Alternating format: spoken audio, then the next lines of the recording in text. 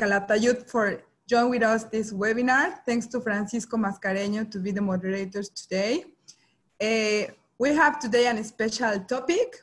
It's called Citizen Science and Tourists for Shark Conservation. This interesting webinar will be presented by the director of México Azul, Clara Calatayud. Thanks so much to follow all the transmissions on live. These webinars are supported by Pangea Seed Foundation, Sea Walls Artists for Ocean, with the collaboration of México Azul, Pelagios Cacunja, and Pronatura Noreste. Thanks so much, Francisco and Clara, to be here. Thank you. Thank you. So before we begin, let me introduce Clara to everyone. Clara is a marine biologist that was born in Barcelona. She studied biological sciences at the University of Barcelona with a major in marine zoology and ecology.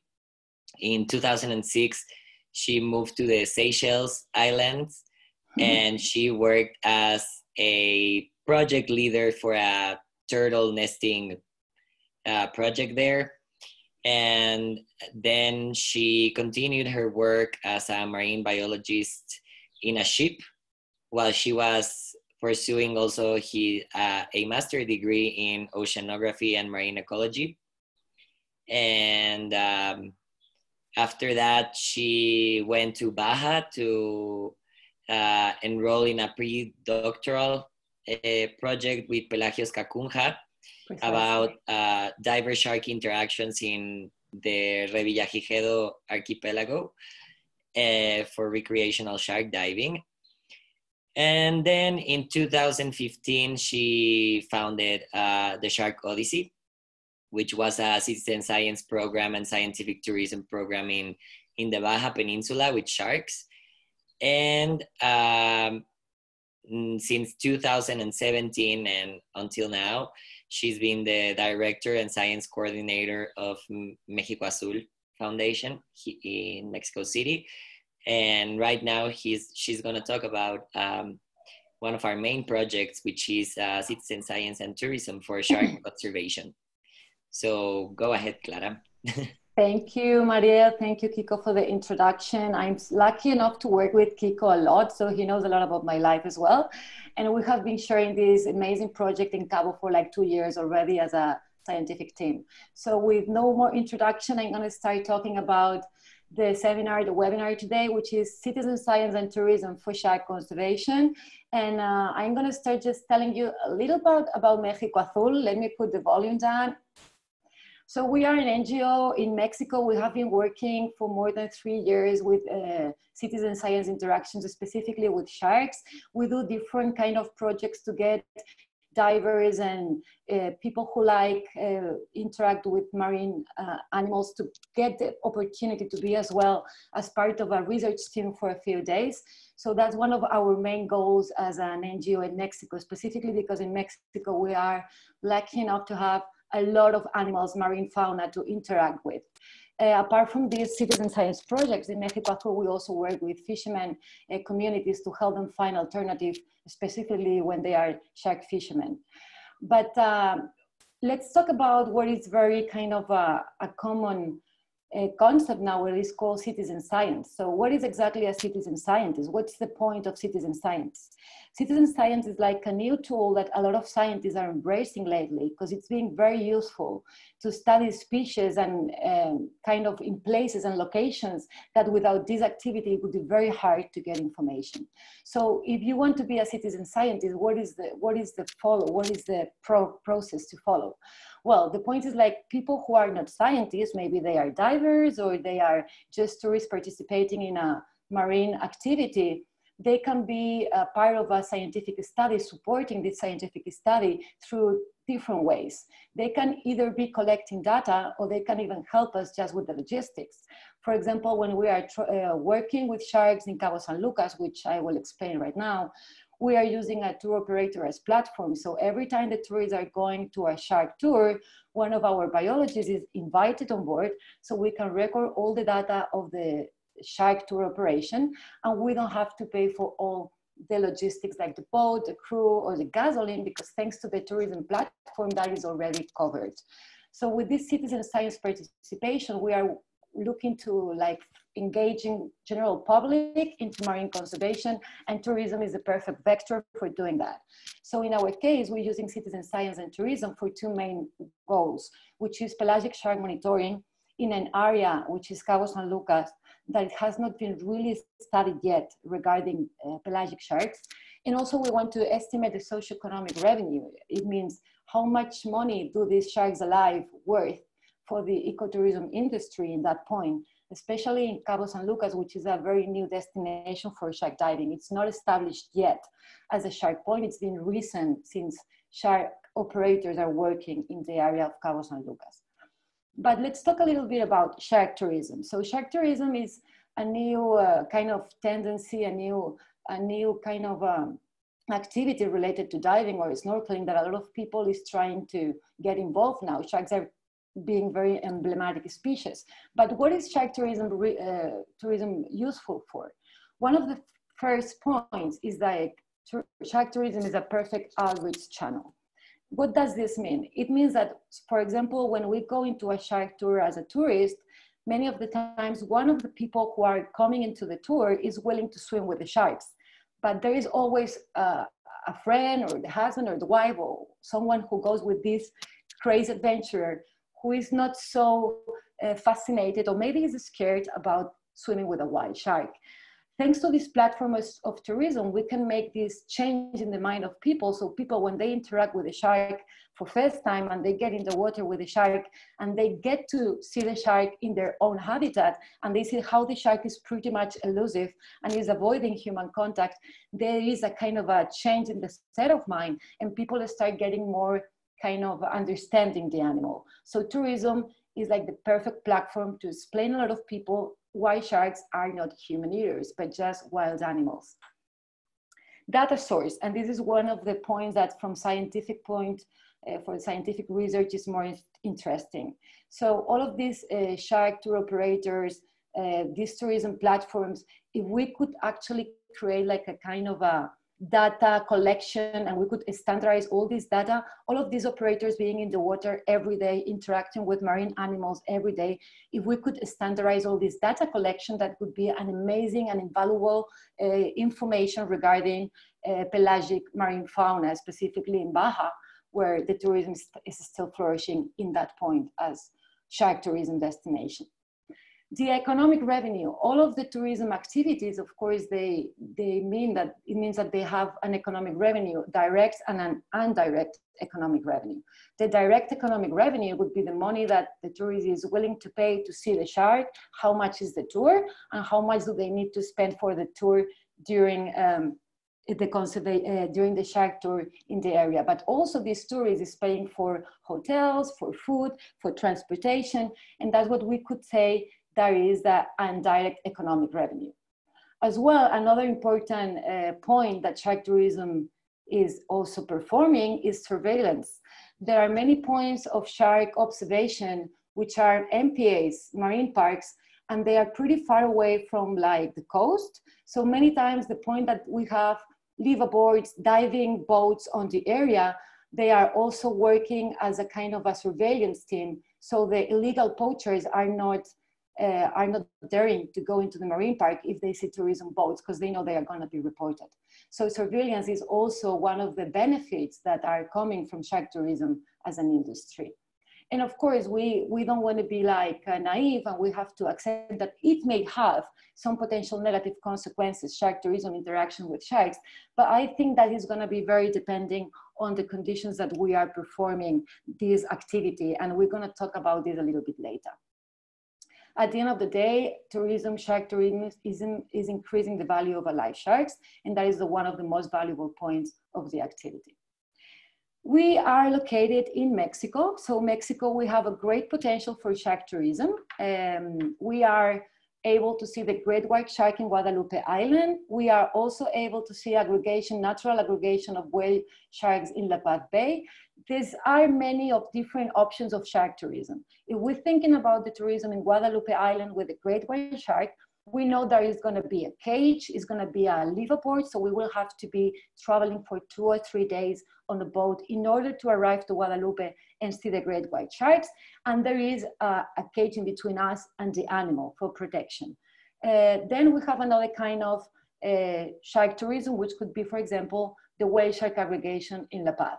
This is also going to be a season, a few months a year. But these animals in La Paz Bay, they will congregate naturally for feeding areas.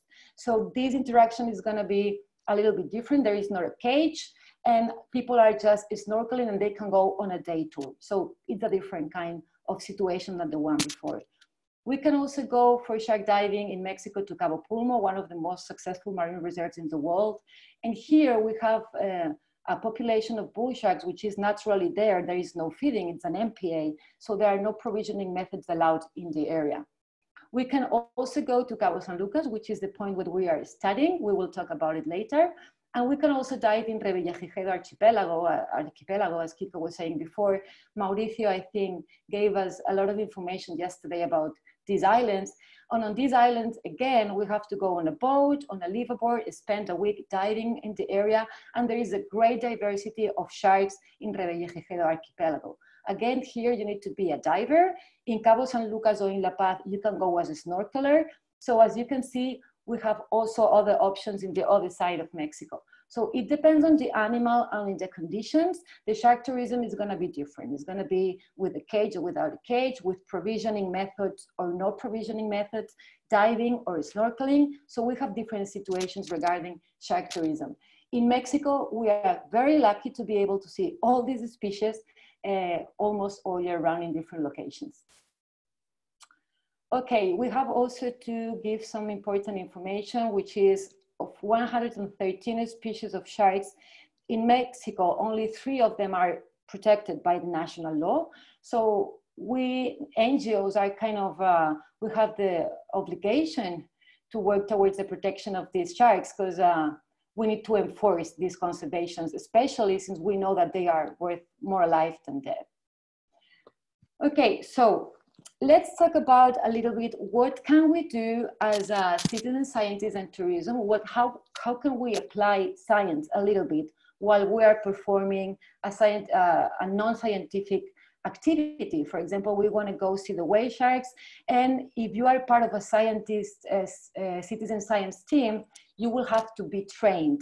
This is very important because the citizen science, the problem it has is that we have a lot of people recording data on the sharks they are interacting with, and these people might not be trained scientists. So there is the possibility that the record of this data might have a bigger error if it was only done by a team of scientists. So this is kind of going to be kind of solved by a very specific training, for example, the species ID training, size estimation training, or how to take good pictures. Let's see what is a size estimation. Here we have a little video. You can see a whale shark, that's La Paz Bay. And we are using here laser photogrammetry, which is a very simple system. It's like a PVC bar, and then we put a camera, a GoPro sometimes, and 2 underwater lasers.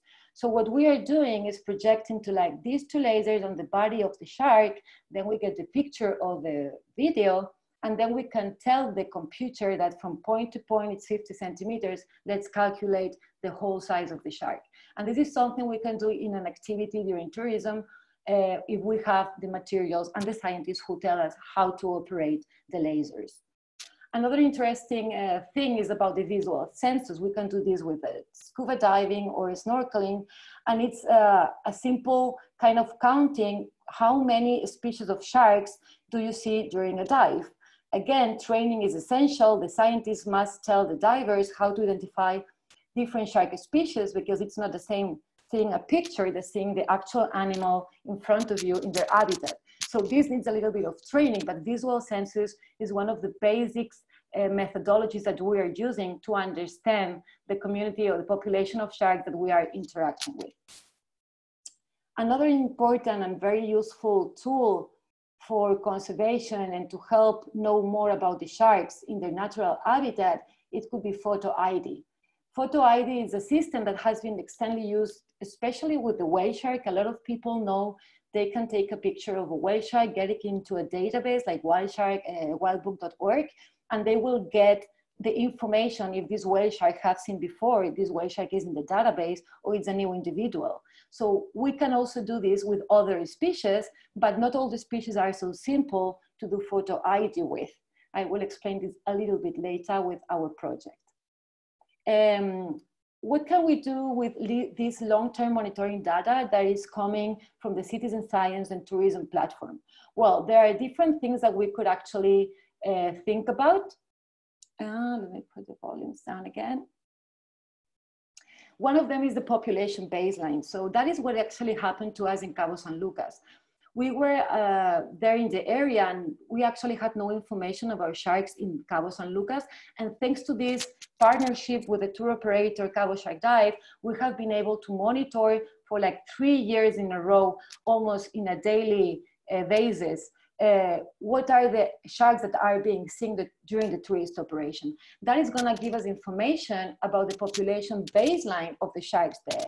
So we didn't know anything about the area, and after 3 years, we have learned a lot about what kind of shark species, how many of them we cannot tell yet, but we're working on it. But are they female, are they male, and are they coming the adults, or we're having only pre-adult stage? This is kind of the population information that we can find out just by observation and visual senses.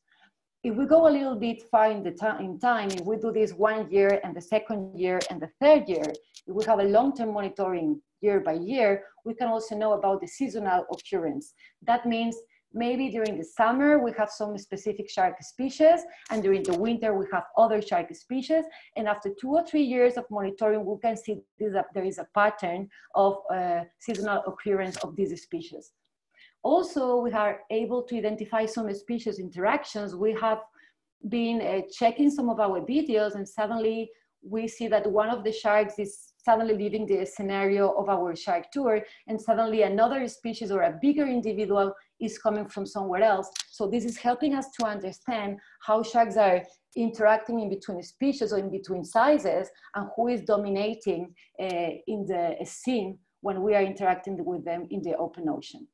Also, this kind of information can tell us more about behavior. And one of the things we're very interested is about how are shark interactions with humans? Are they getting closer? It depends on the species. Are the attraction methods also gonna work different for each of the species? Or they are gonna be the same kind of interaction? It doesn't matter if you have a mako shark or a hammerhead.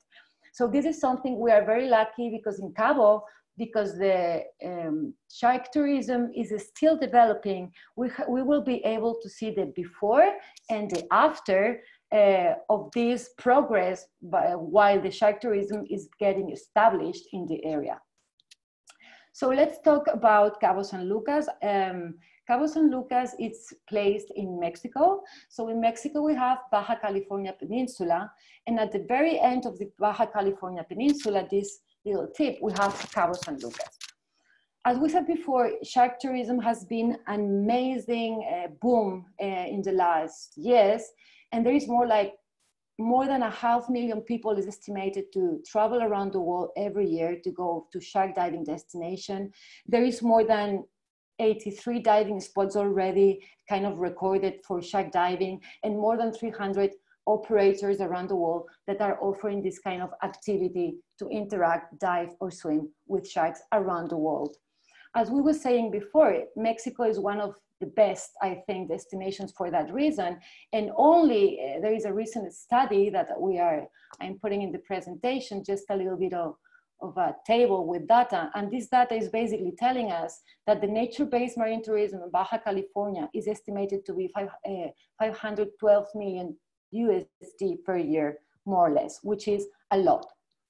So why is Baja California such an interesting point? Why are we working there? What is in this area that it makes it such an amazing place for shark tourism?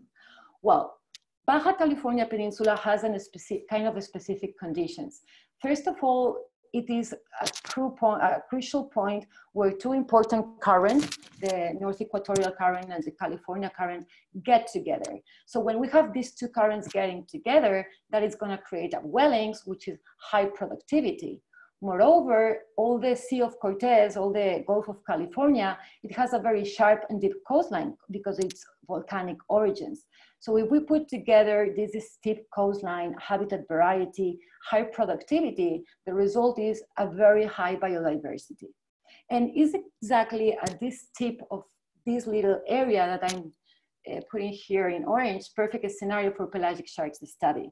So we believe this area of Cabo San Lucas, we have found more abundance of sharks than we expected, because it's a very, we believe, a kind of a key point from a lot of migratory species. We have been working with 4 of them until now. Let me now explain you about our process in Cabo San Lucas. How did we start working in Cabo, and how has been our continuation so far? Okay, 2017, we got our partnership with the official Cabo Shark Dive, is a tour operator that has been working in Baja California Sur for 4 or 5 years now. So we got a partnership with them. And thanks to this partnership, we were able to be on the boat a lot, Kiko and myself, to gather the scientific data during the tours. After this first year, we realized that we had to enforce this long-term monitoring through this tour operator. So we started training the crew. So the crew, they are photographers, they are expert shark divers, but they were not very familiarized with the data sheets or with reporting or recording scientific information. So that was kind of our job, to interact with the crew, to kind of design data sheets, to give them the data sheets on board so they could try them. So we have been try and error until we have become to a good kind of trade-off, where we can give them kind of simple but useful sheets, and they will be able to fill in the information almost at every tour, also with the pictures. That is the most important part of the citizen science, which is the training. So all of the observers can have the most accurate information as possible. Also in 2018, we started making tourists, the participants of this shark tourism platform of this on the boat, we were trying to make them part of it. So we will explain them about the sharks, we will make them help us with the pictures and take some information about water temperature, wind conditions. That was the second phase. After that, we had already enough scientific information after 2-3 years to start creating a database for science and start creating a scientific report. And after that, we also thought that we have an amazing and extensive photo gallery. And thanks to this photo gallery, we could do a lot of kind of new points of view to do research for the sharks. So in 2019, with this photo gallery, we were thinking, okay, we have so many pictures of sharks from 2017, 2018, and 2019. Let's do something useful with it. So we kind of get an alliance with a university and Microsoft. And in 2020, maybe 2021, we are expecting that we can actually have finished our open software for the ID of the Mako sharks. This is going to be our final results from all this citizen science process, and we hope it's going to be working this year.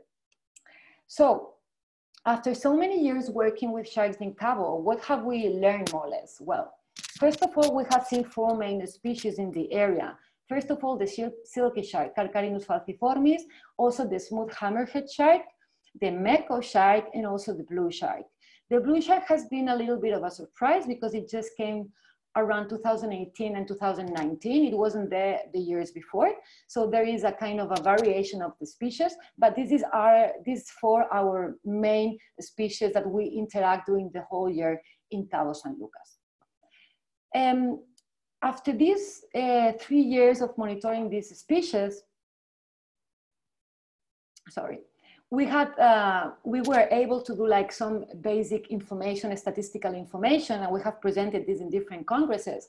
For example, for the silky shark here, you can see that there are like 2 graphics. One of them is the abundance of the sharks in 3 different years during the 12 months of the year. And on the right side, you will see the temperature line. So we can see that the silky shark, after 3 years of monitoring almost daily, we can see there is like a lot of affinity between the silky shark and warm waters. So we know the silky shark is going to be around Cabo when the water temperature is around 22, 23, 24 degrees Celsius and ahead. On the other hand, the smooth hammerhead during these 3 years, it didn't really show a clear affinity for any specific temperature. And what we understand is that hammerheads, smooth hammerheads, are coming when there is a mix of water. It's not cold, it's not warm, it's mixing. There is no good visibility, not very good visibility, and a lot of wind. That's where the hammerhead comes and disappears. And our last beautiful species is the mako shark, Isurus oxyrhynchos, the short fin mako shark. And here you can see as well in the graphics, after 3 years of citizen science and tourism monitoring, we were able to understand that the mako shark was very much, was coming especially when the water was very cold. That is especially January, February, March. So we know more or less when the mako sharks are expecting to arrive to Cabo because of 3 years long-term monitoring project. As we were saying before, we were not only able to do our scientific report, but we were also able to start a photo ID project. At the beginning, we were trying to go through all these mako shark pictures, and we were looking for like very clear signs of that mako, I'm not gonna be able to think it's another mako. So, okay, I can tell this mako is mako number 1 because it has a clear deformation in the back column. It has maybe a very clear scar on the head. So we started working on that direction. We were noticing that that was going to be extremely hard because mako sharks, they don't have a specific color pattern or a specific line like the whale shark does or like the great white shark does. So they have nothing. They are very, like the color is the whole color in the same body all the time. There is no specific lines. So it was very hard with our eyes to identify different makos one by one. So we had a lot of kind of scientific questions or research questions like, okay, we know we have found a pretty interesting population of mako sharks in Cabo. We didn't expect that. But are the sharks that we see in these mako sharks year after year the same mako sharks?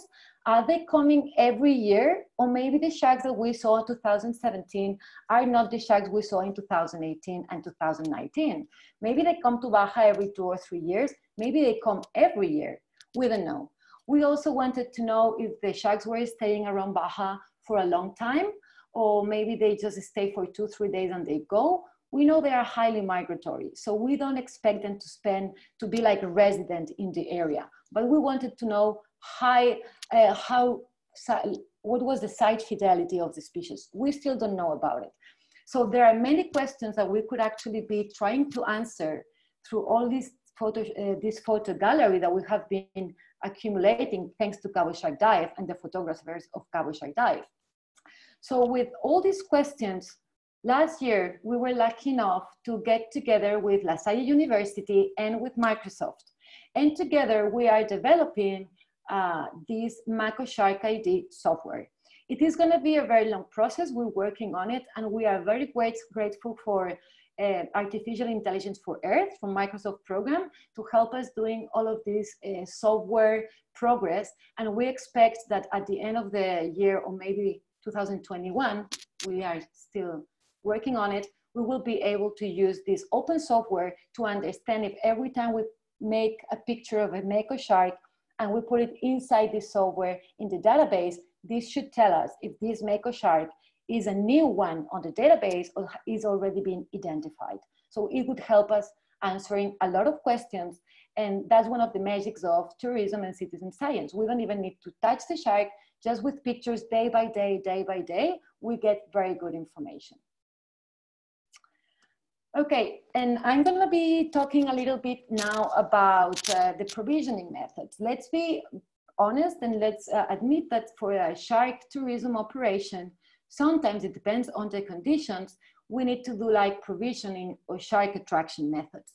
This means that we're going to be using some kind of attraction materials to make sure that the sharks are going to be around the point where, and we can guarantee an interaction for the tourism. Otherwise, these kind of operators would not be able to operate on a daily basis and through the year. So one of the most kind of, let's say, non-invasive techniques is the flashers. You can see them here on the video. The flashers are non-organic attractants. So it is just like a kind of a line with a lot of mirrors. It is hanging in the water, and specifically for like the mako shark, which is a very visual predator, it is going to be a very useful, it's going to be a very useful tool for us, and we don't have to do anything, just putting the flashers in the water and the sharks just being attracted by what they see. They see a lot of lights. It feels like they see a school of fish. They get closer to it. We have another attraction method here.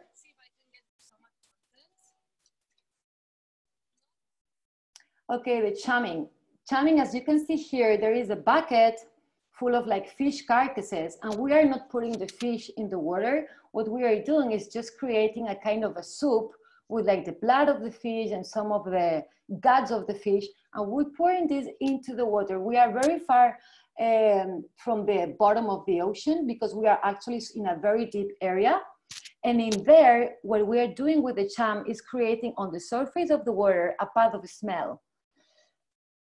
And we also kind of use sometimes the bait. Okay, what is the difference between the chamming and the bait? The chamming is just like this liquid soup that we put into the water. It's getting very far away with the current. And what we are expecting is like these animals that are far away in the Pacific Ocean, they smell because of the current. It's like putting the cham away very far. We are expecting these animals to follow the path so they can know where the source of this smell is coming from. And that's the boat for the tourist operation. The bait, it's something very different. The bait is, as you could see in the video, is like a rope. And at the end of the rope, we put normally a tuna carcass. That is gonna help us to operate the animal and to be able to handle a little bit where is it moving. If we want it to be a little bit farther from the tourist activity or a little bit closer for a picture, if we are working specifically for pictures for the photo ID. We also have sometimes in the water, which we call a cham box. Also, this animal is not getting fed from the cham box. It is a box that is enclosed, and there are a lot of fish carcasses down there. And it helps us because we can put it a little bit down, like 5 or 10 meters down. And this will keep the shark interested in the cham box 5 meters below us. So this will give us a very good sight of the animal to take all the information, laser measurements, sex, or whatever else we need to see from upwards. Also, it's gonna give us a very safe perspective of the activity when the shark is below us. But of course, we have to wonder ourselves, are there any potential or negative consequences regarding this provisioning? What I would like to say in our specific situation, because we are working in Cabo San Lucas, and as we said before, we are working in depths around 700 meters, 1,000 meters depth. So we don't see the end, we don't see the bottom of the ocean. That's one of the good things of Cabo. You go very little out of the coast and you suddenly are 1,000 meters deep. So because we're working very deep with no bottom, and we're working with highly migratory species. I mean, these sharks that we are interacting with, they are not residential. They are not staying in Cabo. There is no reef. There is no area for them to stay. They are just passing through. So it is very hard for us to condition this kind of sharks because we know they are going to be just there for a couple of days or maybe weeks. But of course, we need to think that some of the consequences depends on the operation. If you're working with reef sharks in a very shallow area and you're going to feed them every day at the same time, of course, this shark is going to kind of learn and it's going to be conditioned, and it can kind of have a change of the behavior. We believe that in the conditions that we are working, and we cannot tell yet, we should do the study before and after, maybe in 5 years, we might have all the information to be sure about this. But what we have seen so far is like the animals, they don't come, like the speed of arrival is not getting shorter through the years. This means that the animals that we are seeing every year might not be always the same animals. So that is gonna make it very hard to condition their behavior. And well, that is a little bit everything from my side. I think I did a 40 minutes presentation so far, and I would be very happy to start answering questions. I think it's a very kind of more dynamic if we can interact and answering questions and answers, right? Yes, thank you so much, Clara, for this beautiful and interesting presentation about sharks. We know that Mexico Azul and a lot of organizations make a lot of efforts to keep alive and protect these beautiful animals. And well, we have a lot of questions. Nice. And Francisco will be start to reading. Okay, so Sharks for Us asks, as a marine biology student and certified NOM09 tourist guide, how can I join your projects? Oh, that would be great. I mean, well, that is a question that we get a lot because a lot of people are willing to interact with wild sharks. We would be happy to be able to tell everybody, come and join our boat and get into the shark activity. We can think about a future option because we are planning to do like more kind of established operation in Cabo San Lucas. But I would say everybody who's interested in doing this kind of activity with us, just send us an email. Maybe Kiko can write the contacto@Mexico Azul. Yeah. And we will let them know about, maybe it's interesting that they could go with us for a tour, one-day tour, specifically if they live in Mexico, it's easy for them. We could go for one-day tour, see how they feel it, and from there we can start talking what could they do with us and help each other, right? So okay, perfect. So we have the next one, and Carlos Hernandez asks, what are the 3 protected species in Mexico? Well, this is a very nice question. We have the great white shark, el tiburón blanco. We have the whale shark, el tiburón ballena, and we have the basking shark, el tiburón peregrino, which is a shark that is not really around Mexico, but is just protected and it's there. It's a filter feeder and it's very common to see it in the Atlantic Ocean near Scotland, right? Even in the Mediterranean, pero peregrino, yeah. These are the 3 species. And now we are happy to say as well that the mako shark is included into the CITES. So there is like different kind of protections for sharks. You have the national protection, which is the Mexican law 059, and you have international protection like CITES. CITES is what is helping like not having an excessive trading of endangered species. And now that the mako shark has been added to the Appendix 2 of CITES, now we know that every time there is an exportation of mako shark products, there needs to be like some documentation that certifies that this population and this fish mako shark comes from a legal precedent, which is very important. Okay, next one. Do you think from Carlos Hernandez as well, do you think the increase in sightings is related to better tourism practices leading to finding sharks more efficiently? Well, what does he mean with more sightings? Do you think he means more sightings around the world? What I think... No, I think in Cabo. I think what he means is if we see, like, if we have higher abundances because our methods of attracting sharks are more efficient now. Well, that's a kind of a good question because I don't think we are seeing more sharks than some years ago. I think that some years ago there was only one operator working and Cabo Shark Dive was starting his operation. So they were not going out at sea every day. So our data record would be a bit more limited. Now we have more information because Cabo Shark Dive is growing as an operator. They have even more than one tour in the high season. So this gives us the possibility to record more information. And that is something that we need to standardize when we are putting that into scientific information, because it's not the same, the numbers of sharks that we see in a year, that if we put that in proportion of the observation effort, is how many years have I been at sea, how many hours have I spent at sea, and how many sharks have I seen per hour. So that is going to be helping us to standardize the sightings. So there is a little bit of the two parts. We are more at sea, and we might get a little bit more efficient when recording the information.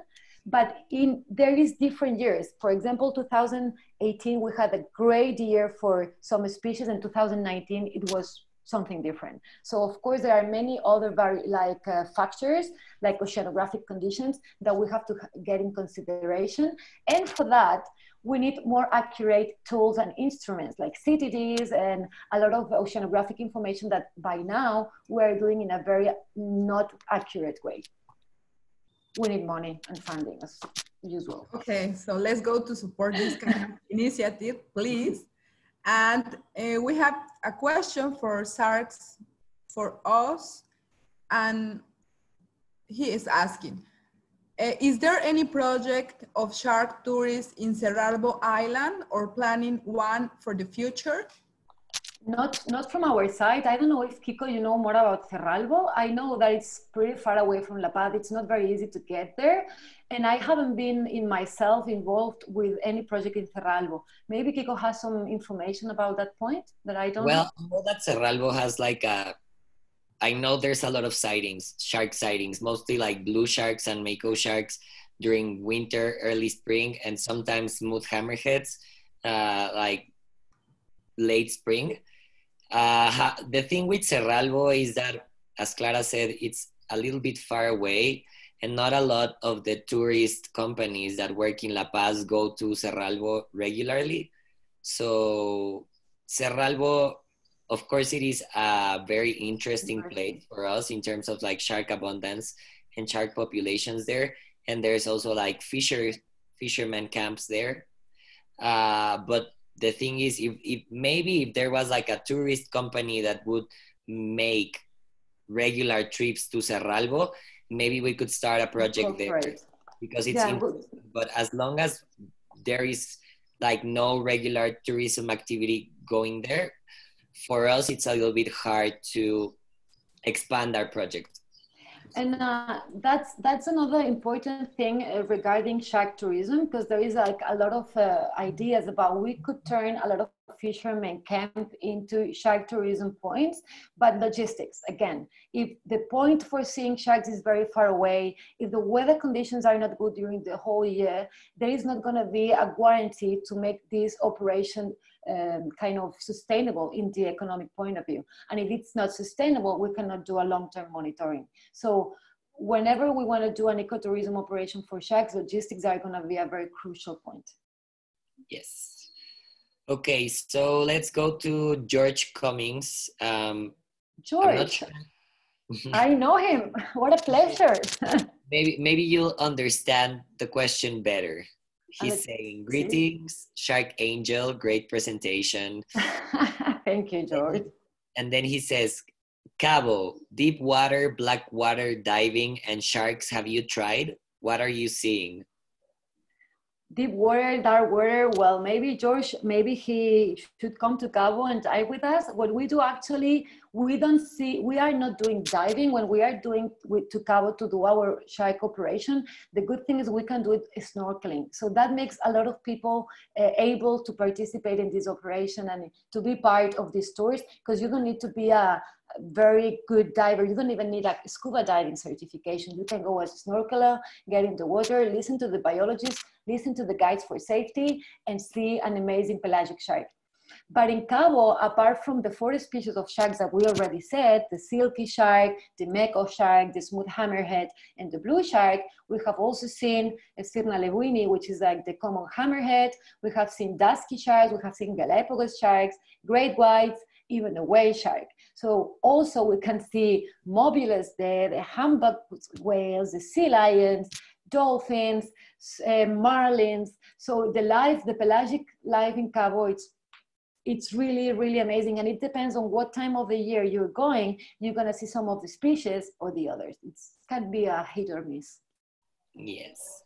Well, we have another question. We have a lot of questions, Clara. So it's really interesting, this webinar. We will, if you miss the webinar, remember that it's recorded by Mexico Azul. and future oceans. And we have a question that is the last one. I will jump some questions, but we will read it. And Carlo Hernandez say, how is the process to make conscious with fishermen and tourist operators? What do you mean? What do you think is exactly the question? Sorry. I think that he is asking about how is the process that Mexico Azul of the Cities in Science do to approach with fishermen or approach with tourist operators to keep, to follow the rules in the practices, in the good practices, and also for fishermen. How attract fishermen to keep alive the sharks? Well, that's a very interesting point, because we have a project in with some fishermen in Manzanillo, and they are shark fishermen. And we were actually working with them because they came to Mexico Azul and they were asking for some support because they are shark fishermen, and they noticed that every year they had to go farther, spend more days at sea, and the shark product was getting less and less paid. So they were trying to themselves to find an alternative because they were seeing that that was not going to be sustainable for them either. So what we did with them, we got together with them and we did two things. One of the first things was cooperating with them and trying to fund what we call a sustainable aquaculture farm. So nowadays we already give them a little amount of money and we are trying to get more resources for them. But what they have done with this little is a lot. They already got like the fields, they already have prepared a landfill where they can start doing the aquaculture farm process. So we are also working so we can get resources for these fishermen so they can start working in this aquaculture project and start not, or at least fishing a little bit less every year until this aquaculture farm is working and is economically sustainable for them. And the other project, a citizen science, because this means that the fishermen, they need to learn about aquaculture. So they need to learn a little bit about scientific concepts to be able to perform that aquaculture. But the other process as well was that we had a student coming from Europe, and she was doing her thesis, master's thesis with these fishermen. And these fishermen would help her collecting the samples, and these samples would be analyzed for marine pollutants. So at the end of the day, these fishermen also were part of the scientific team that was sampling shark meat for the thesis that was going to be published in the next or 2 months. And with the crew in Cabo, maybe Kiko, you want to add something about the citizen science with the crew in Cabo? It has been a pretty complicated process because every time we go there, we see the operation. You have to understand how the tourist operation is working, what kind of information you can actually extract from the operation in the amount of time you have. And you also need to consider that when the biologist is not there, the only person who's going to be able to record this information is a photographer, which is at the same time the tour guide, the shark guide, and safety first. So of course, because safety first, our data collection is going to be on a second importance. And we had to kind of do a very simple, very intuitive, even we were thinking about recording by voice, reading the data sheet and just recording it and send that to us every day. So we can have fresh data every day. Because one of our problems is that once we get to Cabo, we take all the information from all the data sheets on paper and pictures, but then the biologists in Mexico Azul will have to sit down, go through the papers, do the data entry into an Excel, take out the pictures and classify them day by day, species by species. And that's a lot of work that is involved with citizen science. Yes. So let's go to Alejandro, which has a question related to the last one. And he's saying, the relationship between science and tourism is difficult.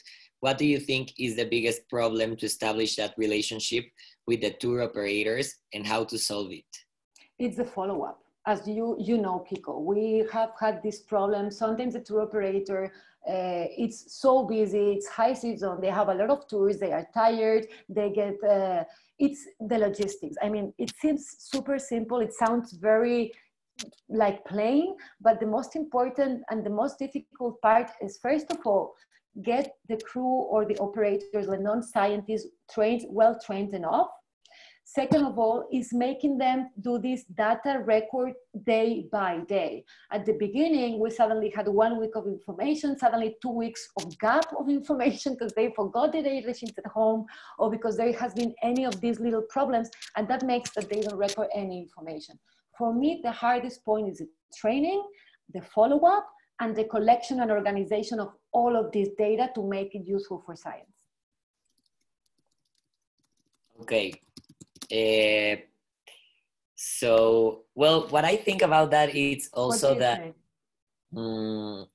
I think you have to find a tourist operator that's interested in what you're doing. Because if they're not interested, like luckily for us, like Jacob, Miguel, all of the guys that work in Cabo Shark Dive, even if they started working with us since the beginning, or they've been like joining afterwards, luckily for us, all of them have seen like really interested in what we do, in the data we take. And of course, sometimes because they are doing a lot of things at the same time, they don't take the data.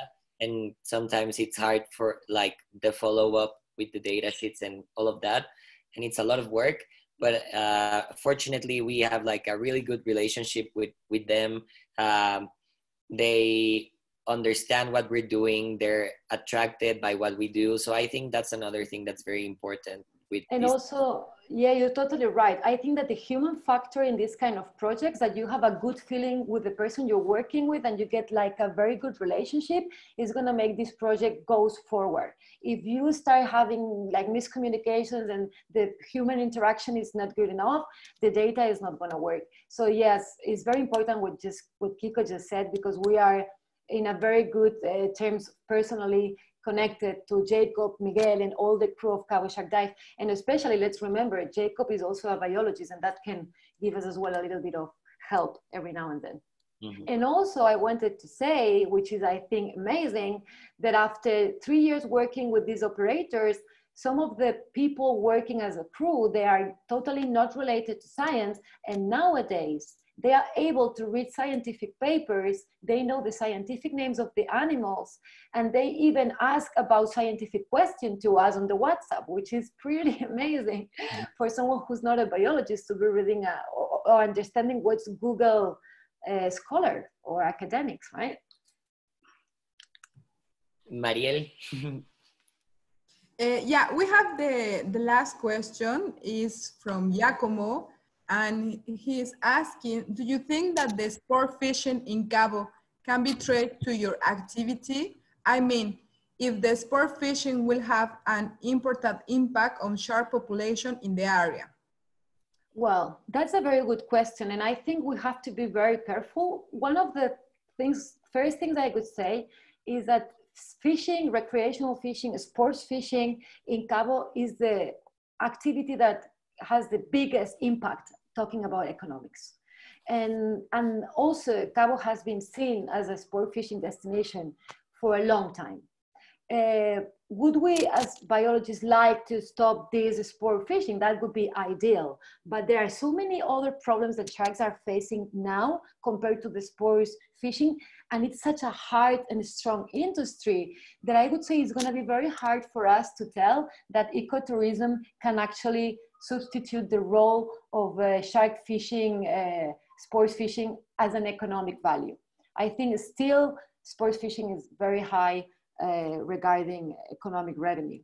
But moreover, I think it would be very clever and very interesting to get close to these sports fishers and tell them, well, this is part of your job, fine, let's get together. What kind of sharks do you actually interact with?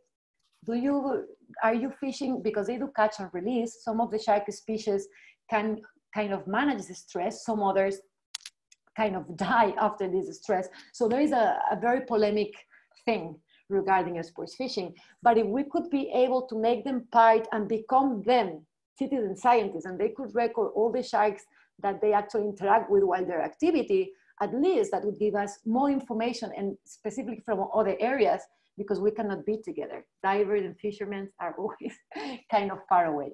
But that would be one of a great solution, at least to start getting closer. Excellent. Well, we finished with the question right now. And we have just the last one is the Mako. Is Mako also is included in the IUCN? I was actually answering that on a message, but okay, go ahead, Kiko. If you want to explain now, we already said. Well, I don't know if maybe there's like kind of a confusion. Maybe he got confused with CITES or a protection. Let's remember IUCN. It's an organization that evaluates the conservation status of animals and then lists them as, I don't know, like no least concerned species or near threatened, vulnerable, in danger of extinction, critically endangered, or extinct in the wild, blah, blah, blah. So the question was, is the Mako in IUCN? Yes. The last evaluation was last year, and currently worldwide is an endangered species. If you look at it locally, for example, in the Mediterranean, is critically endangered. But for example, in the Pacific is near threatened. So this is one of the reasons why we find the Mako so interesting, and especially so interesting studying here in Mexico, because the only last stable population of Mako sharks is in the North Pacific, where Mexico is. So why not use take advantage of the situation of our country and study them from here, where is the last stable population. It's like our responsibility to keep the Mako sharks population, as we are the only and the last apparently healthy reservoir in the Mexican Pacific. So yeah, and especially as we said in some other presentations, when we talk about the Mako shark, it has a very hard life cycle. So it needs to get like 18 years old, the females, to get sexually mature. They don't reproduce every year, every 2 or 3 years. They don't have a lot of pups. I mean, it's the second most shark species in the world after the blue shark. They say it's one of the most delicious shark meat. So it has a lot of cons, poor animal. And it's endangered everywhere, almost everywhere. So we have the responsibility to take care of the nice population we have near Mexico. Exactly. Yeah, you're right. As we see in the presentation, as we saw in the presentation, we have 113 species in Mexico and just 3 protected, and 2 are here. So the white shark and the other one. So it's an emerging calling to save sharks in Mexico, to enjoy for sharks in Mexico, snorkeling. Even if you are not an expert or diver, you can enjoy from the sharks and borrow this image of the sharks that are dangerous and they eat people. Is not true. Exactly. You need to be underwater and feel the emotion. It's a beautiful experience. Personally, it's beautiful.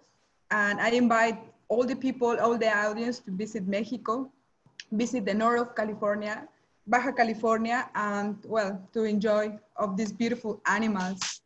And we have the last question, Clara. Okay. They say, what about blue shark?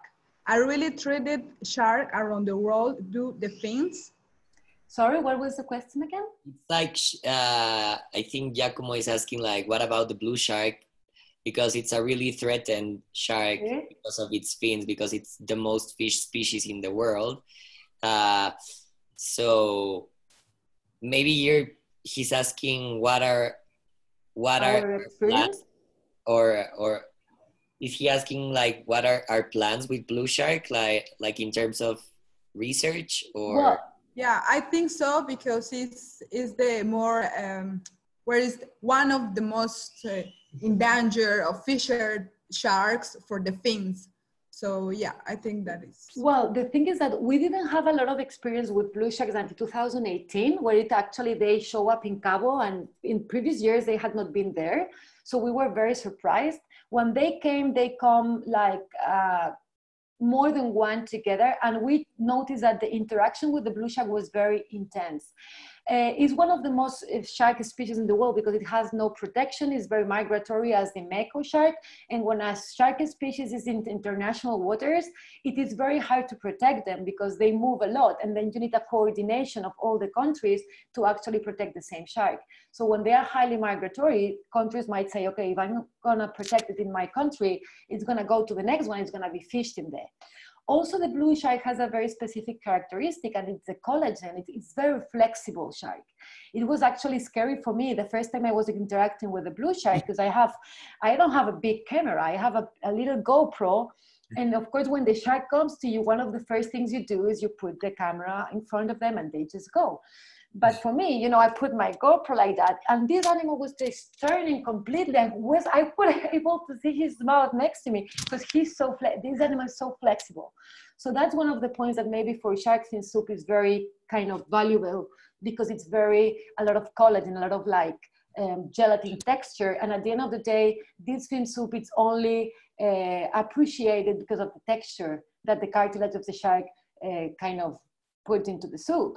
And it's something that is also a big issue for sharks. More than 100 million sharks die every day because of finning, and it's an illegal practice. So let's remember as well, there is a law that fishermen should not disembark sharks, only shark fins. They need to bring the whole shark and then they can put the fins apart. But it's not only that you can cut the fins in the ocean and just take the fins and leave the shark. That would be finning, and it's totally illegal.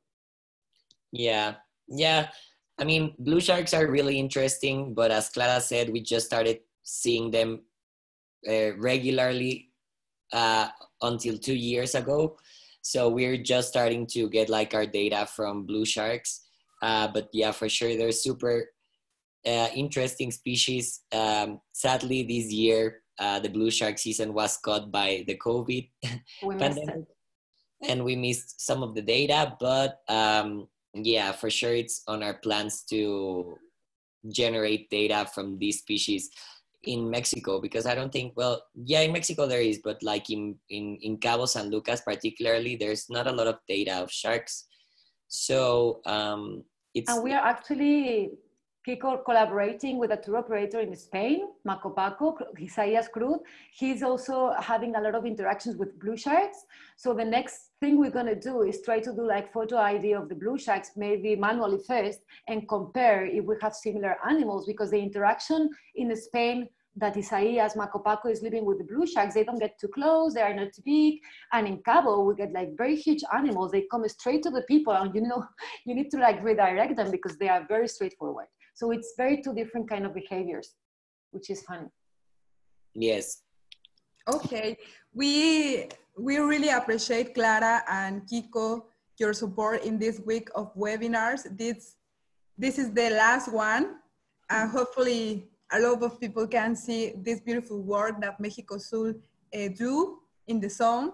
And please, if you have any comment and question, don't be shy to ask directly to Mexico Azul. They will be happy to answer.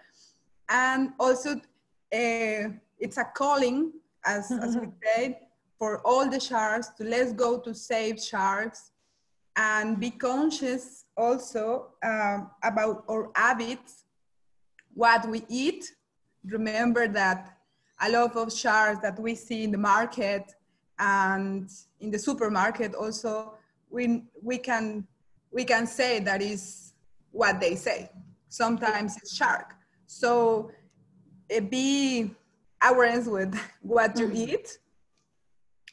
So yeah, if you have any comment, Clara or Kiko, to finish this webinar, I just want to say thanks so much to Mexico Azul for support this effort, and Pelagios Cacunja, Pronatura Noreste, and of course to Pangea Seed Foundation and SeaWorld's Artists for the Ocean.